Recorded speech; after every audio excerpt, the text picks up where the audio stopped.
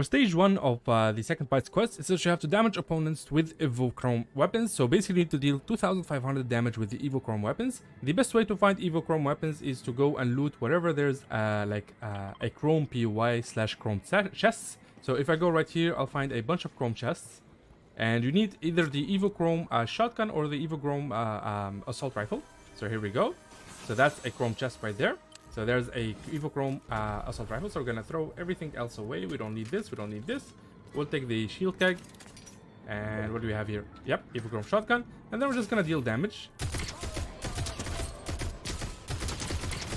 So this is just a test to see if damaging the herald does count or not. So we'll do that.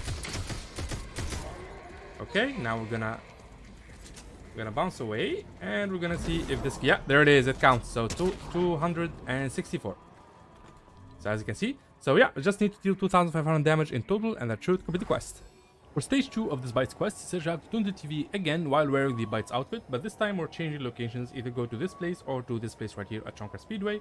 We'll go to this one right here. Again, make sure you have the Bytes outfit. Whenever you're doing the Bytes quest, just make sure you have the Bytes outfit on, because apparently that's a thing now. So make sure you have the pickaxe and the Bytes outfit on, just so you can complete this quest as easily and as fast as possible. Let me just grab this weapon just in case somebody shows up, because a lot of people are doing the same quest right now. And we're just gonna go inside. Can I go through here? Nope. Okay, we'll use the door. And there's the TV again. So we're just gonna tune this. Let me just take a screenshot of that, and we tune it. Here we go. Beautiful. Ooh, so we get an animation. Yo, that is so cool.